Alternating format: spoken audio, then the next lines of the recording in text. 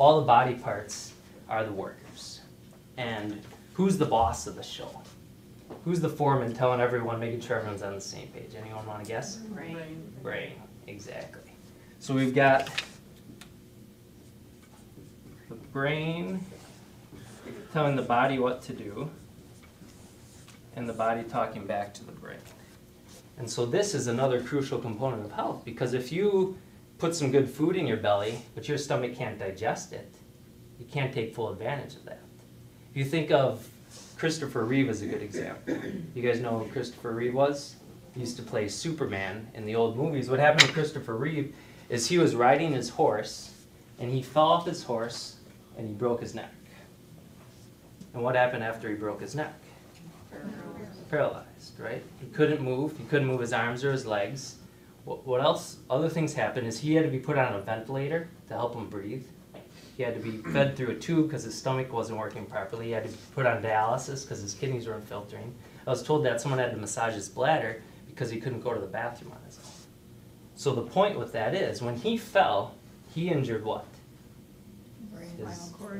His spinal cord, exactly. He injured up here.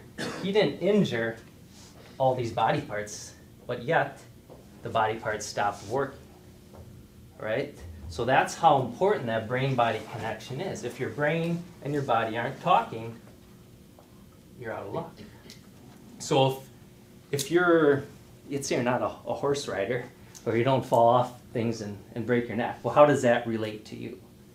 Well, what can happen is if you think of, let's say this is your spinal cord, it's surrounded by the bones of your spine. So Christopher Reeve, he broke the bone completely. There's severe damage to the spinal cord. So the spinal bones are stacked up on top of each other. They're protecting the spinal cord. So what happens if that bone slips out of place? That bone twists, that bone turns. What's going to happen to the nerves running through the spinal cord? Same thing. Same thing, exactly. It's not going to be all or none, but there's going to be disturbance to that nerve flow from the brain down to the body.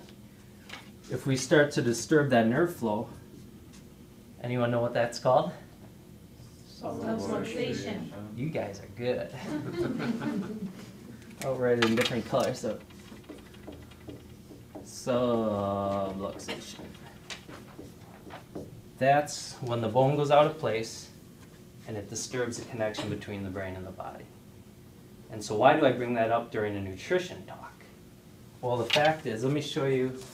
A lot of you, since you've been here before, you've had these scans done. What these scans do is they measure the nerves along your spine, and they measure if there's disturbance to those nerves. Well, this is a person, when I did his scan, he had a lot of activity here and here. You notice this big clump right here? Where do you think this goes in his body? This is to the nerves, the stomach, the pancreas, the gallbladder, the intestines, all the nerves that control digestion. So he had something known as colitis. He had inflammation of his digestive tract. When he ate certain foods, his body didn't respond well. We started getting him adjusted. Suddenly he was able to eat foods again that he had never been able to eat before. So the reason I bring that up is you can have really solid nutrition, but if you don't have a good brain-body connection,